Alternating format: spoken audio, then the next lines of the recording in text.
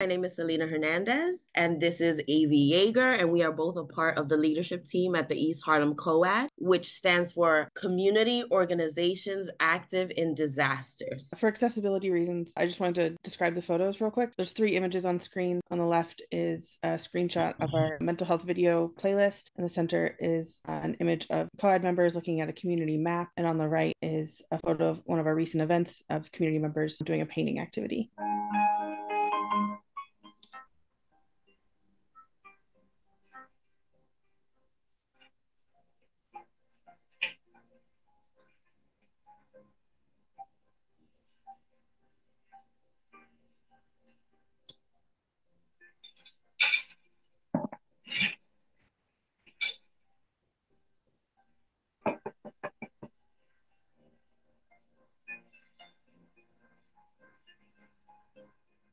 When disaster strikes, is your go bag ready?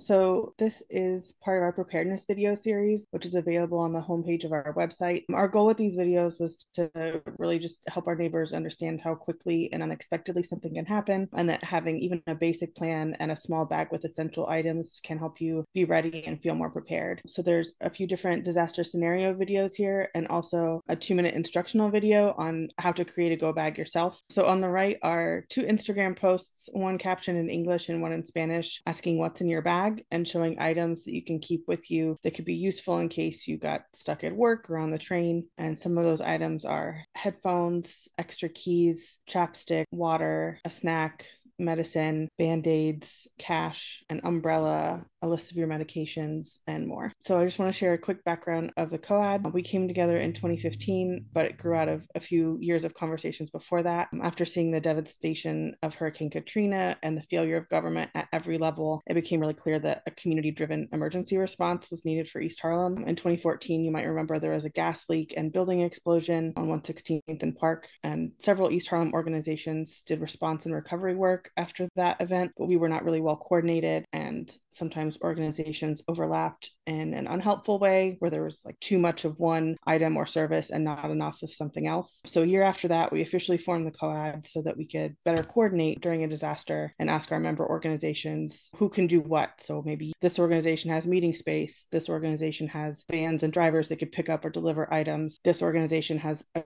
group of volunteers that are ready to go. So we can help each other quickly find out also like what's going on in different parts of the neighborhood. Where is it flooding? Where is it not? So our members are mostly organizations, churches, small businesses, but we also have community residents who are just interested in emergency preparedness. So anyone can join our meetings, which are monthly on the 3rd Thursday of the month from 4 to 5 p.m. And we alternate between in-person and virtual meetings for accessibility. And we now work directly with the Department of Health and the Department of Emergency Management, so we can quickly communicate what's actually going on in East Harlem, what our neighbors and member organizations are seeing, and get resources where they need to go faster. So some of our previous projects that we have worked on have been a series of mental health videos. After taking surveys of our membership, we asked, particularly during the pandemic, what is it you would like to see or learn more about? And a lot of people said they'd like to learn about housing and food insecurity and have more information around that. But another big one was mental health and information around that. And so we created this series of mental health videos that were at first open and available just if you were a member, and now we have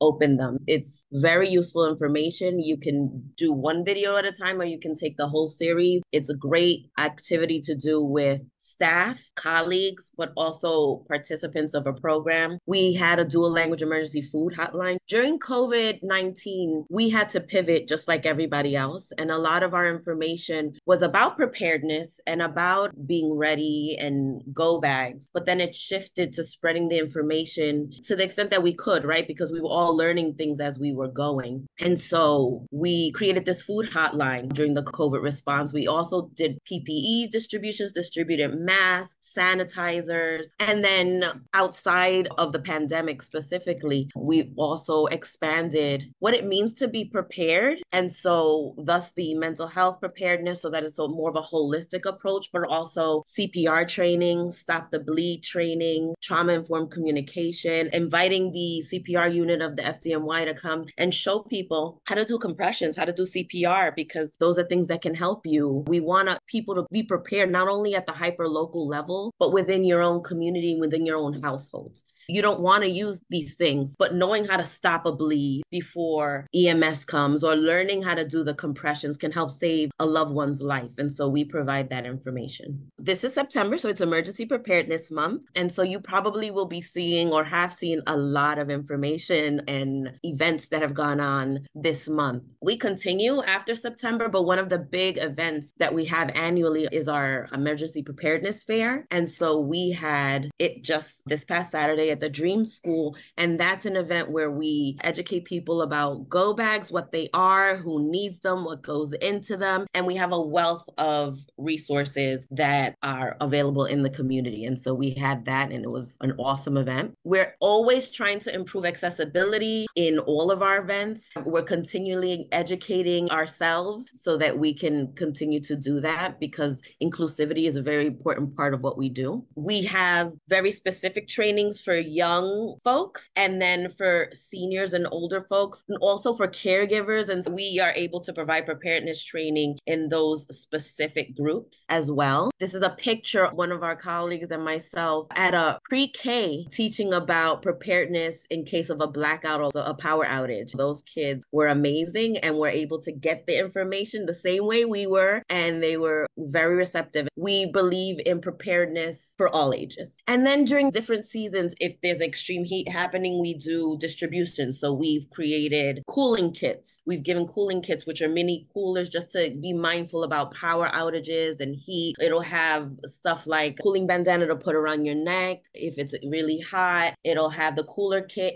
and with an ice pack in it in case you lose power and you need to keep medicine cool. You can put it in that container. Stuff like electrolyte mix, vitamin C. And so we do that. We do the go bag preparedness. We gave during the pandemic wellness kits because there was such a shortage of everything that we wanted to provide things like tea because people had sore throats and lozenges and electrolytes for water. So we had a whole bunch of things that we put in that kit to give during that pandemic. This is a model of the disaster cycle, which has 4 phases: mitigation, preparedness, response, and recovery. So the COAD works in all 4 of these phases, but today we're mostly going to be talking about preparedness. But just to give you a quick example of each of the 4 phases, we could use a home fire as an example because that's the most common risk or hazard. So mitigation is about reducing the risk of a disaster happening at all. In the example of a fire, that might look like locking up your lighters and matches or practicing safety around like electrical appliances, power strips, outlet. Preparation for a home fire could look like installing a smoke detector or practicing escaping your home safely and establishing a place to meet up with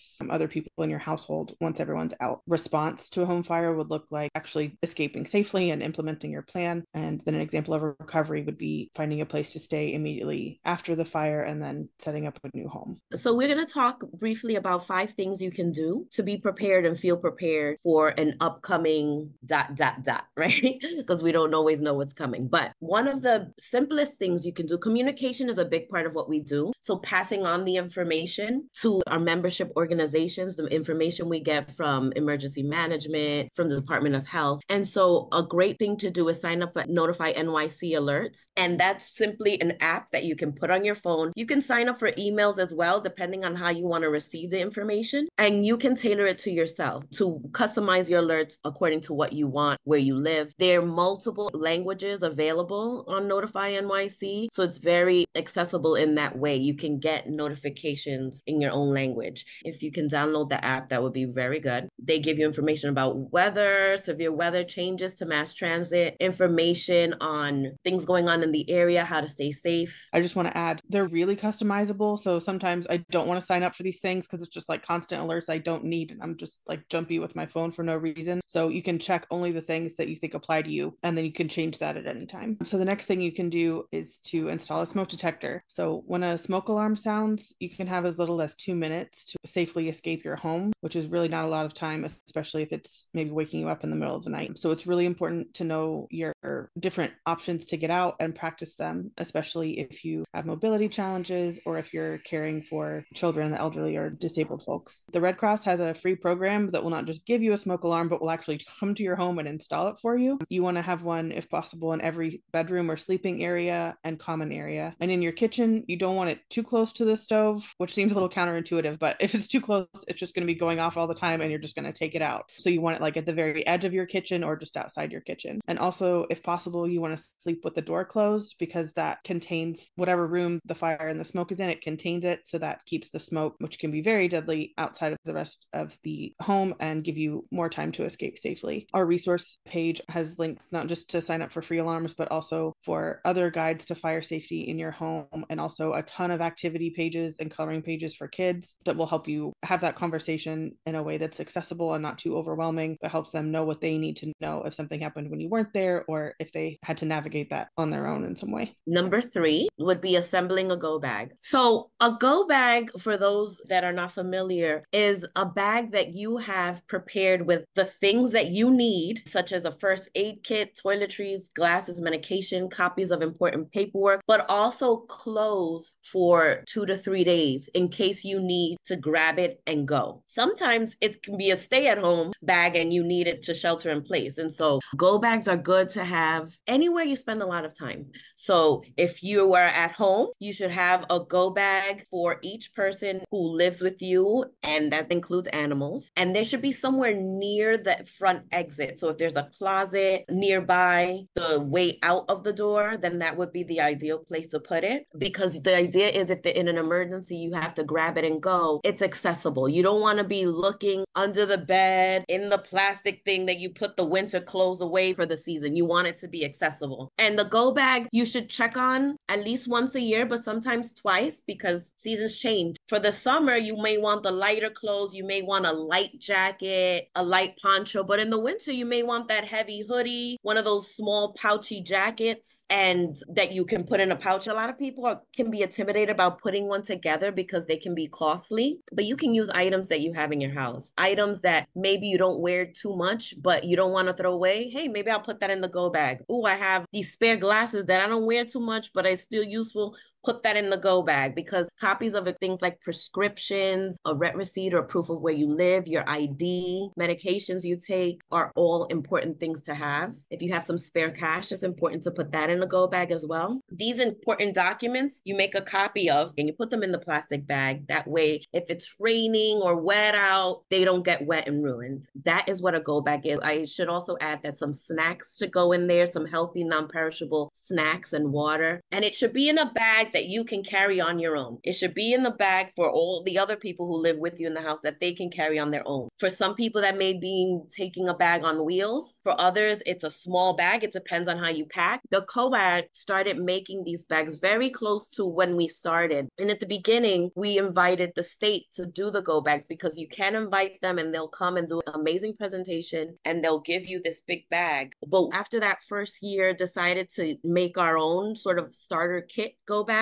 because no bag that they give you, that anyone gives you, is ever going to be completed, because you need to put your own clothes and your own documents in, right? And so we felt that we wanted something tailored to our community, with items that you can buy in the community that are affordable. So we go as far as to have a list of local stores where you can get the items to put in, but just as it has right here in the list, you can use items you already have. We don't want it to be something that's cost prohibitive. So we also want to prepare not just to evacuate, but to shelter in place, which means you just want to be able to stay safe wherever you happen to be when something happens. So mostly we think about preparing at home, but like Selena said, you also want to have a few things with you in your bag just kind of all the time in case you get stuck somewhere. So a few things you want to think about for sheltering in place are ways to stay warm or cool depending on the season. If you lose power and we're experiencing extreme weather, you want to, if possible, try to refill your medications before they run out entirely, so you could be okay okay staying in for a few days. You want to, if possible, try to keep some extra food and emergency bottled water. Even if you don't drink bottled water all the time, you want to keep a few bottles on hand for a disaster. You also want to think about keeping yourself and your loved ones as relaxed and entertained or distracted as possible during a high stress situation. For myself, I keep my favorite book and a sketch pad with pencils. My mom has Alzheimer's and she loves gardening, so I keep like a flower themed coloring book and some coloring pencils that she's never seen before, so it would be like new and engaging for her. If I need it, it's there. I also keep a few pieces of everyone's favorite candy in a Ziploc bag just for a small comfort. And I did that because I bought Halloween candy recently and I just skimmed a few off the top and threw them in the go bag. So that's another reason to keep it out all the time. So it's really easy, like Selena said, to just throw things in there and you don't have to go dig it out. And like the more you engage with it and update it, the more it keeps like preparedness on your mind and the more helpful that bag is going to be for you and your family. You don't need to buy new things for it. Just when you get something new, put the old one in the bag. And on the right here is a guide to prescription preparedness from the New York City Department of Health. It's available in multiple languages. That will also be linked on our resources, but it's about keeping medication on hand. If you evacuate, take your medications with you in the original bags if possible. And most importantly, have a list of the medications you take that your pharmacy or doctor's office can print for you. Sometimes helps to have that extra layer of like legitimacy that this isn't just what I wrote down, but this is from my doctor, or this is from my pharmacy, showing like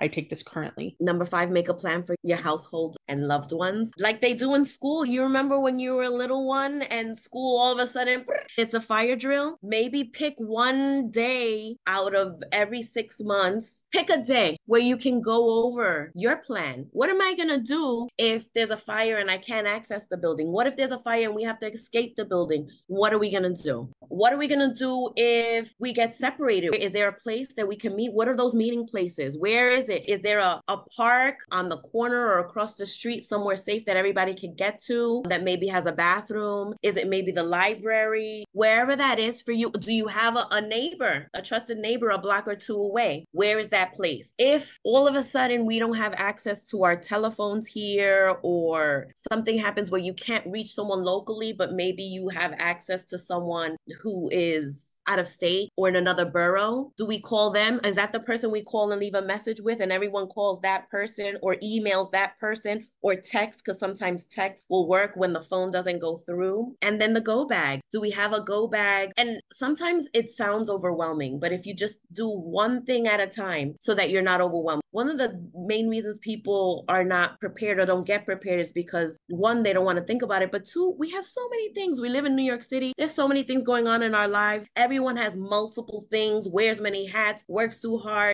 There's a lot, cares for other people. It sometimes feels like just another thing. But when they have these fairs, when they have these book bag distributions, whatever it is, you take it. Oh, look, I got a flashlight today in this fair. I went, bam, I got the flashlight. Oh, I just got my new license. Let me make a copy. Bam, it's in there. I already paid this rent bill. Let me just put it in my bag in case I need a proof of where I live, if there's a fire or whatever. Doing these little things can help you really have peace of mind. We're not saying it's going to be all great, but when you're prepared, sometimes things can be less scary when they do happen, because you want to prepare during blue skies for when those gray skies come. You don't want to be thinking about things that you may already know, but will forget because you're like, oh gosh, I'm worried there's an emergency. So create that meeting place. Everyone memorize a phone number. Okay. Back in the day, everyone knew numbers. Now people rely on their cell phones. Memorize 1 or 2 numbers. Encourage your partner, your children, your kids, whomever, to memorize at least 2 phone numbers so you have that, and get that meeting place. That's number 5, a way to make a plan for your household. One thing I'll add, so I'm a caregiver for both of my parents who are elderly and disabled, and I worry a lot about what happens if I'm in a car accident or something. So I keep a digital document where I update with their medications and everything about their care. And my cousin who lives in another state, who would be the most likely substitute caregiver, knows how to get to that document if necessary. So it has information about their appointments and just anything about their care. So I don't have to like constantly have those conversations. But I know that if something happened to me, there's like a handoff document to somebody, whether that's your sister, your neighbor, whoever. You could use that for your pets, for your kids, for anyone you're responsible for. I also just wanted to show you our link tree really quick that you can get to through our website, our social media. So our COAD website is linked here. You can click to become a COAD member. You could contact us to request info on any kind of preparedness topic. Here's the link for signing up for Notify NYC alerts and the free smoke alarms, quick links for who do I contact during a particular kind of disaster. These are a bunch of different documents that you could either use to prepare a go bag or put in the go bag itself, the packing list in multiple languages. Don't feel like you have to put every item on there in the bag. Just like, what of these do I have lying around? Put them in a bag right now and go from there. There's also a list of stores in East Harlem where you can find these items, like little worksheets for your emergency contacts or your medical information. I really encourage you to look through this and see what might be useful to you. We have public health information, preparedness for specific groups, hazard specific things, and mental health, community building, and more.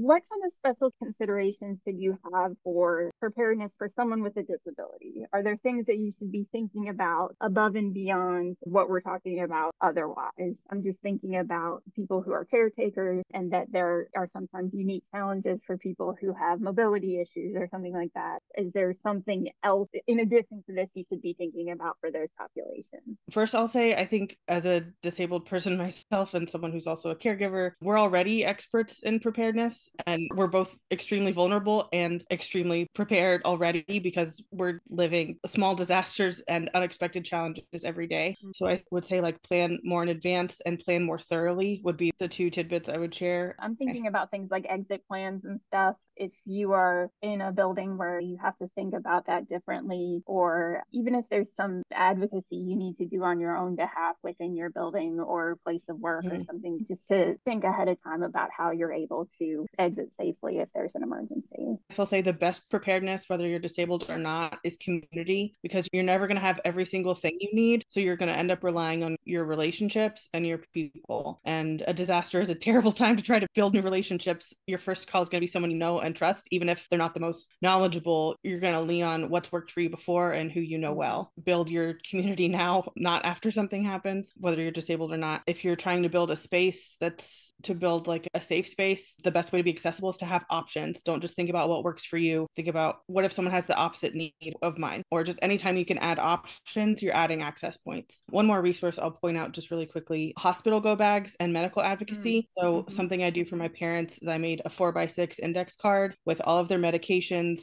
recent hospitalizations, name, birth date, and also, like, for my mom, for example, she has Alzheimer's. So I write like just a few tidbits about her so someone could know how to start a conversation with her or how to engage with her and help make her feel safe. I put a card for each of my parents on a lanyard. So if something happened and I needed to stay with one of them and the other one needed to go somewhere else, like to the hospital, all of their information would be with them and wearable, so they don't have to remember to hold it, so that medical advocacy can go with them in a way. Yeah. Another thing is the hospital go bag. So I spend more time than anyone would like in emergency rooms or waiting rooms. So it's about staying comfortable, because if you're having a long wait or if you can't get a room and you're being seen in the hallway, even small discomforts become really overwhelming really quick. Yeah. So just like helpful items to stay comfortable. This is where being a good citizen could be important, because it may not be you. Is your neighbor on a wheelchair? Is someone on your floor someone who requires breathing or something that plugs in order to survive, right, and thrive? These are things that it's important to be able to communicate if you have to evacuate, if you have the FDNY coming. My neighbor's on the second floor. She's on a wheelchair, even when you're calling, just so you're informing so people know. I know that Con Ed mentioned that there's a program. It's a way of communicating who those people are. They have like a list of who the people are who need access to sort of the life-saving equipment that has to be plugged in. So they have a communication program around that. But it's important to know that not everybody knows each other, even if they live on the same floor. But being a caretaker for people or a good community member for even when it's extreme heat. I don't know if Doña Lola has AC. Let me check on her and see if she's okay. Has she drank water? Is she hot? So checking on each other is really important during those times. It's part of why the COAD exists, because we're hyper local and trying to just be here for the community, because you're the first responder, not the first responder, right? It's you until they come. That's important. And then just on like logistical things, making sure the go kit is something that's manageable for that person. Carol, she's on a scooter and she has like this bag that's like this size and she has it on the scooter, and those have all her emergency preparedness items. It fits on the scooter, it fits, and so she's able to wheel out and go and have that. So thinking about that, don't get yourself a big 20-pound bag if you can't manage it. We're not in a current emergency situation, so that we can think real clearly about what we need, what we can rationally pack in a bag and carry with us, and think about all those things. Like, appreciated that you talked about animals, and we're thinking about food and clothes and that sort of thing. So I just really appreciate all that practical advice. It's like a really simple way to take care of your community or someone else. If you have extra of something when you're packing your go bag, like my kids went through a Band-Aid phase that they're now out of, and I have 5 boxes of Band-Aids, or where did all these flashlights come from? Throw an extra thing if it's not too heavy in your bag that you could offer to somebody else. If you can share, that's great.